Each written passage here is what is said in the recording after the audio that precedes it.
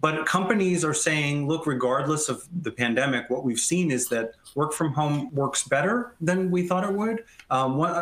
With some tweaks, a couple companies said, well, look, we had to do some overnight VPN licensing to be able to do what we wanted to do. And we see that in our poll response here for those of you on this webinar. Only 6.7% of you said work from home doesn't work.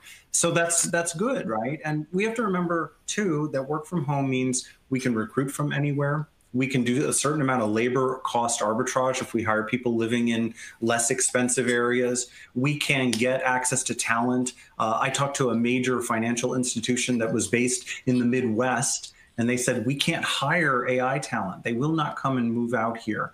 And I said, have you thought about having them work remotely? Right? And this was pre-crisis. So I think we're going to rethink a lot of things, but we have to remember that work from home itself is only step one. It's not a panacea. There are many cultural and psychological things that go on with working from home. Paul, you and I are acculturated to working from anywhere because of the nature of our jobs, and pre-crisis, lots of travel, all of that. But for most people, there's a huge cultural transition.